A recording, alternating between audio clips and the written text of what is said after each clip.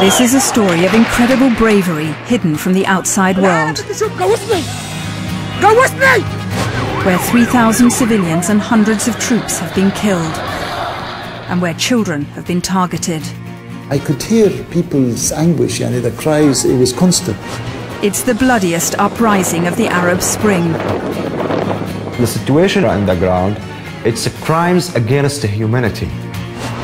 After Egypt and Libya, will Syria's president be next to fall? Or will the world continue to stand by?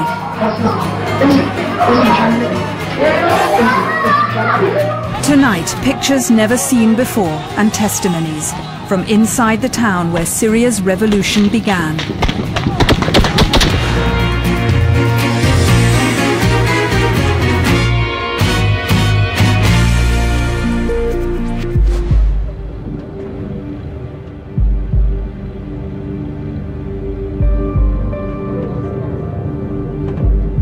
This is Deraa in southern Syria.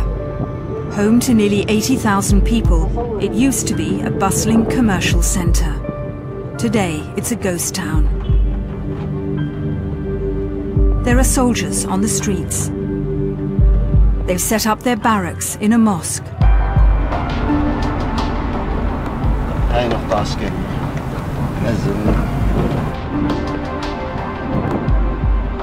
Young men from Deraa are filming this secretly, risking their lives. Hundreds of people have been killed here. Thousands are missing. For months now, activists have been using tiny cameras, ingeniously hidden in cars and clothes. We're putting the camera into these holes so we can film the security forces around the mosques. They'll be attacking the protesters when they leave the prayers. This young man calls himself Abu Mahmoud. We can't reveal his true identity. He's filmed many protests. This one happened a few months ago at a checkpoint on the edge of Deraa. When we approached the checkpoint, everyone was holding up their phones. And opposite us, the security people had their guns. The feeling was, our weapon is the camera and making a record of all this.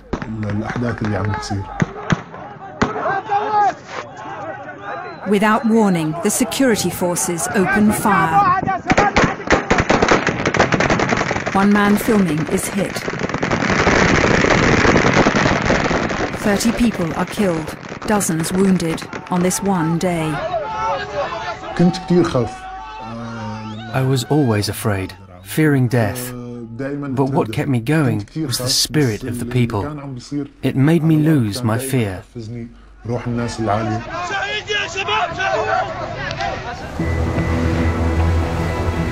I've been to the countries bordering Syria, to Turkey, Lebanon and Jordan, to find out what Deraa has been through since it defied Syria's rulers 6 months ago. I've been talking to people who've come out to meet me, to victims and to refugees, witnesses, they say, to terrible abuses back home.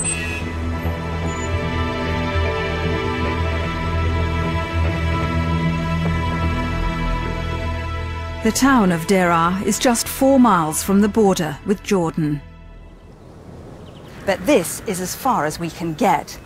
Almost all the foreign media has been shut out, barred from reporting what's going on inside Syria.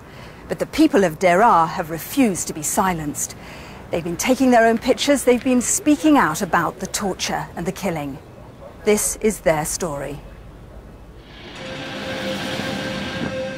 It all began in March at this school in Deraa.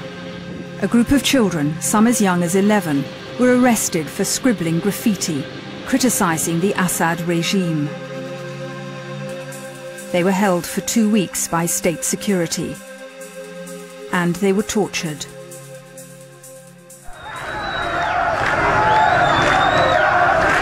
This demonstration on March the 18th to demand the children's release sparked Syria's revolution. We've cross-checked all the footage we've obtained from Deraa to put the whole story together for the first time. On that day, security forces fired on the crowd, killing at least 4 people, the first to die in Syria's uprising.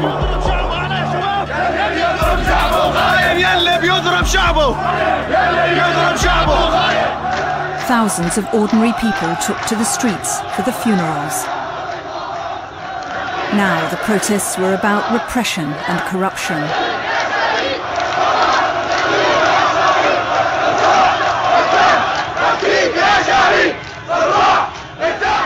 Deraa hadn't benefited from the spoils handed out to cronies of the ruling elite. People attacked a statue of the president's father and other symbols of the government. The video shows security forces on rooftops firing at unarmed civilians. More people were killed. One foreign journalist, a Jordanian, had managed to get into the city. At every juncture, when the authorities became even more heavy-handed to clamp down on these protests, and there were killings, it almost snowballed. The images that come to mind is a popular, spontaneous uprising. It's just almost like something that you read from textbooks about the great revolutions of the world. From the start, the Omari Mosque in Deraa was the centre of the protest. Posters of the dead were displayed on its walls. A taxi driver from Deraa lives near the mosque. He risked his life to meet me on the border. We cannot show his face. He was there on the night of the 23rd of March, when security forces attacked.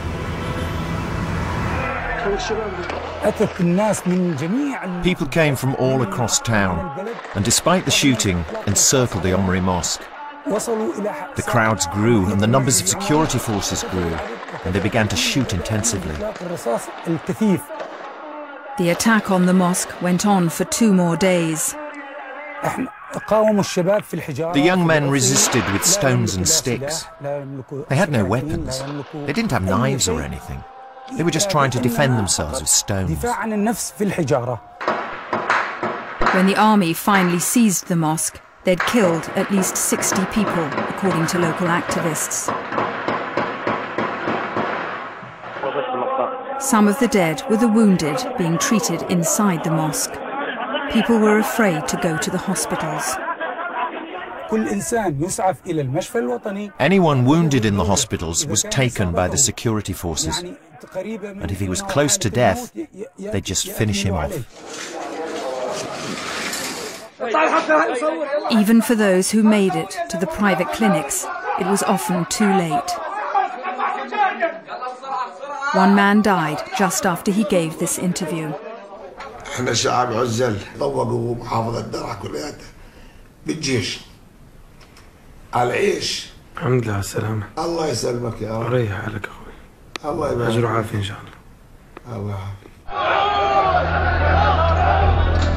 When the soldiers seized the Omari Mosque, they made their own trophy videos. They were posted online. They swore to fight for the president and the regime, not the people.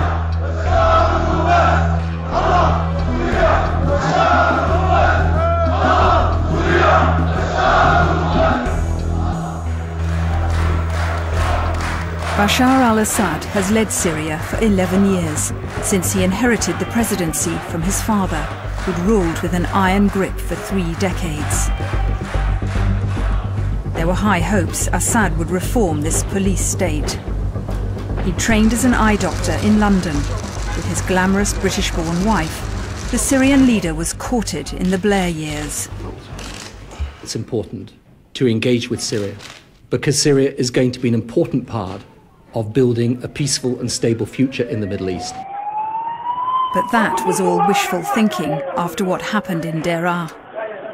President Assad was quick to claim a foreign conspiracy was behind the violence. It was being carried out by armed criminals and terrorists, he said. Did you see any armed opposition within the demonstrations, or any criminals or terrorists, as the government alleged they were facing? And in the almost 2 weeks I was there, I only saw more and more ordinary Daraa residents coming to the streets, and that's not just youths, it was women, children, more and more people on the streets. Peacefully? Peacefully. Not armed or not armed. The Army's 4th Division had been sent to Daraa. This unit, commanded by the president's brother, had brutally suppressed political protest for many years. People took extraordinary risks, daring to film the soldiers. العالم بده يشوف اللي صار بمحافظة درعا. العالم بده يشوف. قوصني. It wasn't the army as a whole, it was the security forces and this particular division of the army led by Maher al-Assad. People talked about their ruthlessness, the ugly acts of violence towards protesters. The regime was threatened as the protests spread from Daraa to the capital Damascus, and then to many towns across the country. Some had a history of rebellion, ethnic and religious tensions. There's more at stake in this revolution than any of the uprisings across the Middle East this year. Syria has influence over fragile Lebanon, and Syria holds the key to peace with Israel. Assad's greatest ally is Iran, and if the Syrian regime falls, it will affect the whole future of the region.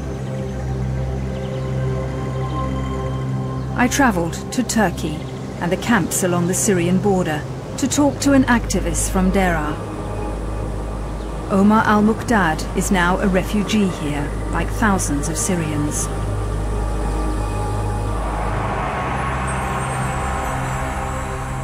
But in April, Omar and his secret network in Daraa were using the internet to defy the regime. They want to take the revolution offline and they want to finish this by killing people. But the situation in Daraa on the ground, it's crimes against humanity. In Syria, medical staff have suffered some of the most shocking violence. In Daraa, security forces even targeted ambulances. And as you see here, this is the ambulance. An activist filmed the moment when security forces shot directly through the windscreen. They shoot him twice. They killed. They killed the person inside the ambulance? Yes. The nurse? The nurse.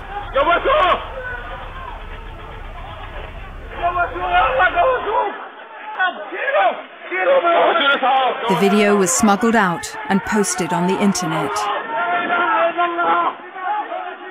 People are desperate, they're shouting. What are they shouting? They say, this is Daraa today. This is Daraa today. They killed him. Through March and April, there was a rule of fear in Daraa.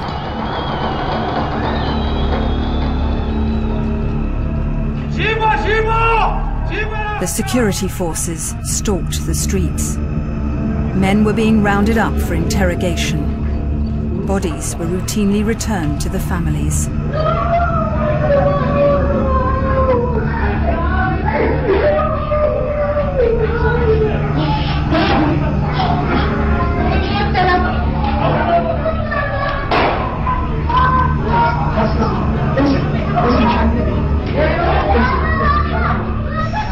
The Jordanian journalist was one of those arrested. Suleiman was expelled from Syria, but first he was interrogated in a notorious prison, where many people from Daraa had been taken. I saw a young man who'd been dangled from his feet with saliva on his mouth, sounds, almost beastly sounds coming out of him.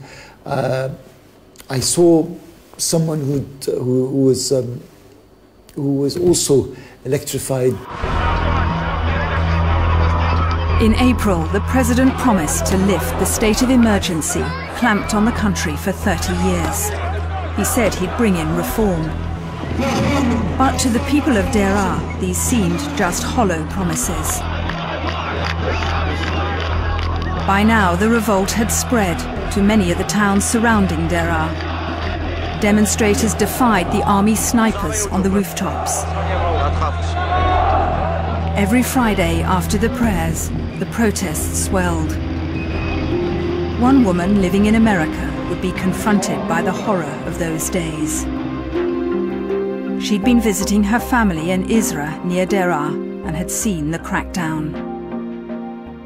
My father, he used to cry every day when he watched the news. He was very scared about me, about the family and stuff, so he told me I should leave the country. Back in the States on April the 22nd, Hala logged into her Facebook. By chance, she found a mobile phone video.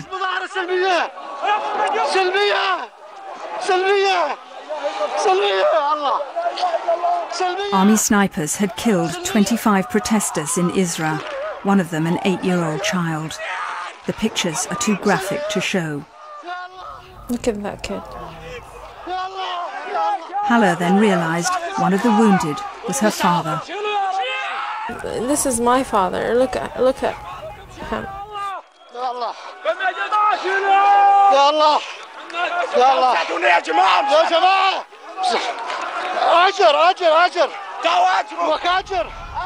He passed away in the video. Like, I saw him when he passed away. That video makes me very upset and angry because I know my father. My father is a very brave man, very honest, and he was shot 3 times and he doesn't know anything about politics.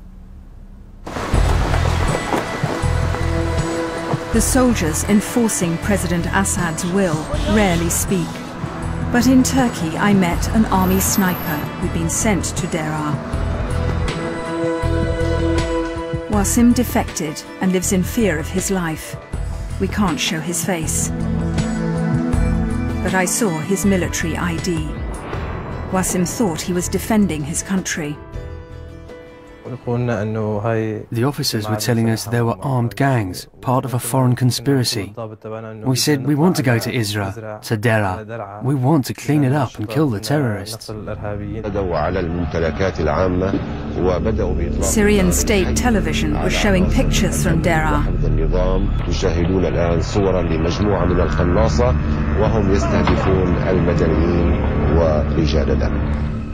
They said these armed men were protesters.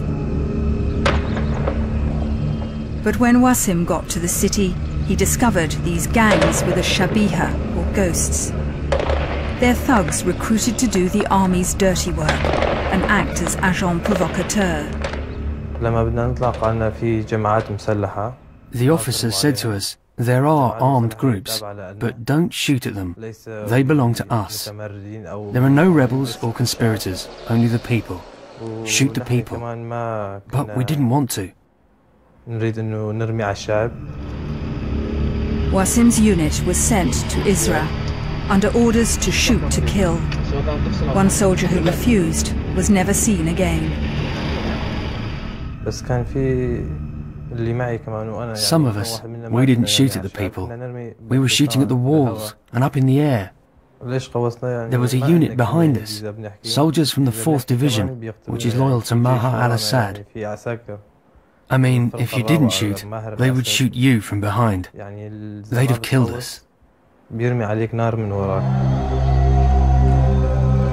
Wasim knew he had to get out. He escaped with 20 others from his unit and fled across the border. Other soldiers weren't so lucky, as Omar, the activist from Deraa, showed me. These soldiers refused to open fire on civilians. They shoot them from behind. It's about 12 soldiers. Here we have 8. And the people of Deraa are helping them? Yes, the civilians helping them. And these soldiers, what happened to them? Now, these soldiers, some of them fled out of the country, some of them hiding even now, and I guess some of them dead. Ultimately, it will be the army which will determine the fate of this Arab uprising too. Syria is not like Egypt or Libya, where the army, or a significant part of it, sided with the people, forcing out a dictator. Syria's army has been carefully tailored over the years to make sure the Assad regime stays in power. To understand more, I was off to meet one of the highest-ranking defectors, a Sunni like most people in Syria.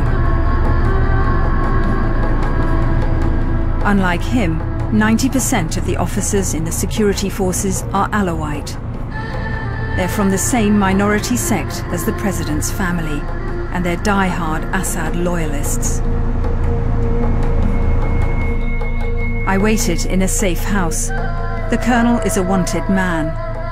He just announced online that he and other Sunni officers were forming a rebel army.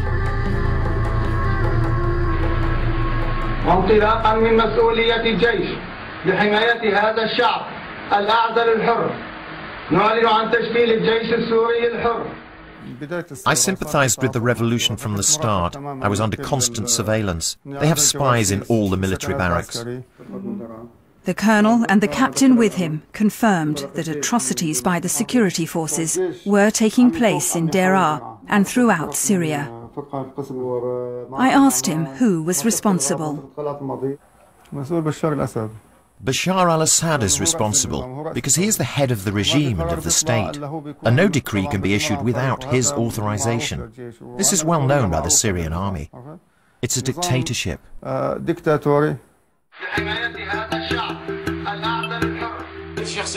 More and more defectors' videos have appeared online. Thousands of soldiers are thought to have abandoned their units and joined the protesters. But with so many Assad loyalists, it will be hard to get the army to reach a tipping point. We're counting on defections. There are larger numbers occurring every day. But we know that this regime cannot be taken out without using force. We're now preparing for this stage. You understand? If they don't agree to give up power peacefully, we'll take them out by force. But until that happens, the army will continue to be Assad's instrument of repression.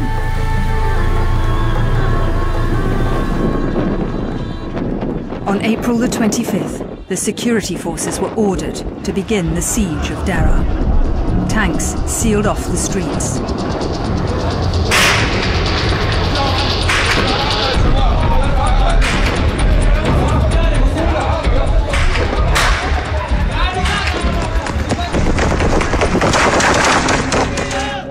Homes were blasted with artillery as the whole city was punished for its defiance. Water, food and electricity were cut off. Bodies were stored in refrigerated trucks. It was too dangerous to go out and bury them.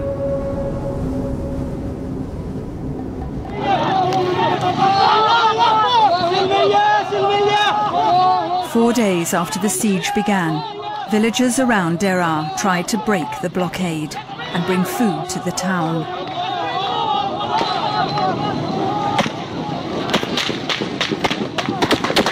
Again, the security forces opened fire, even though there were many children in the crowd.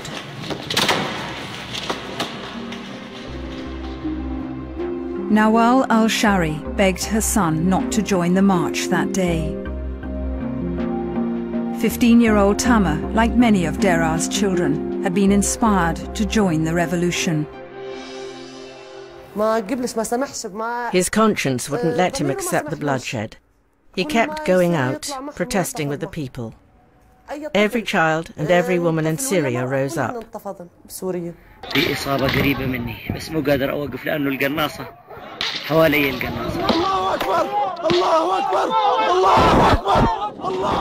Dozens of people were killed that day and scores arrested.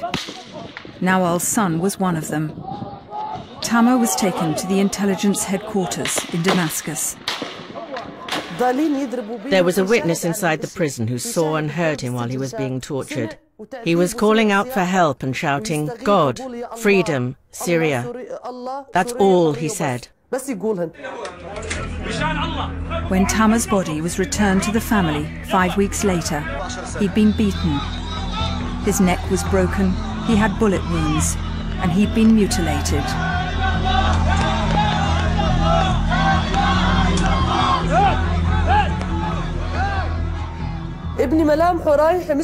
All my son's features were gone.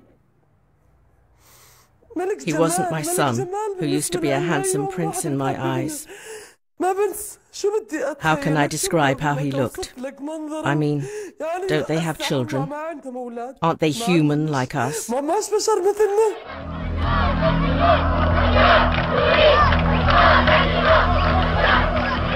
The torture and killing of Tamer and one of his school friends brought new impetus to the revolution.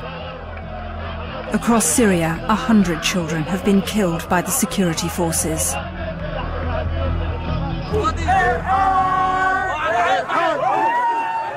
A defiant regime brought its supporters onto the streets of Damascus in June. The president offered a national dialogue, but the killing went on. We asked the Syrian government for an interview about the human rights abuses in the country, but they did not respond. The pictures taken in Daraa, however, tell their own story. A UN investigation has found there's been widespread and systematic attacks against civilians by Syria's security forces. Many people now believe that President Assad and his henchmen should be in the dock at the International Criminal Court for crimes against humanity. Hala, whose father was killed by an army sniper, is the first Syrian to try and take a case against the regime to The Hague. We have to stop the killing. We need to remove that president. I will keep fighting to the end of it until I see him in the International Criminal Court to justice. When Colonel Gaddafi was ousted in August, Daraa took heart. But Syria's Arab Spring is now approaching winter. It will last much longer than Libya's or Egypt's. The international community has condemned the Assad regime and imposed sanctions, but there's no appetite for military intervention, and it's not what the people of Daraa want. We need the international community to surround the regime from outside. Because if you cut the financial sources in them, they don't have money to pay for their thugs and their criminals. After 5 months, the army still occupies Daraa. Local activists say at least 600 people have died and 3,000 are missing in the area. The latest pictures smuggled out show the activists are still gathering evidence, still writing graffiti, demanding an end to the regime. Daraa's people have suffered, but they're still resisting. God will grant them victory. It started in Daraa, and the regime's end will come in Daraa. Inshallah.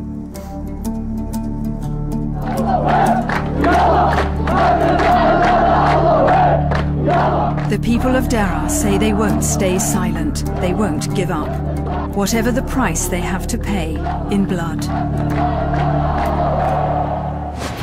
Next week, as the national minimum wage rises above £6 an hour, Panorama goes undercover, revealing how some employers are getting round the rules to rip off workers.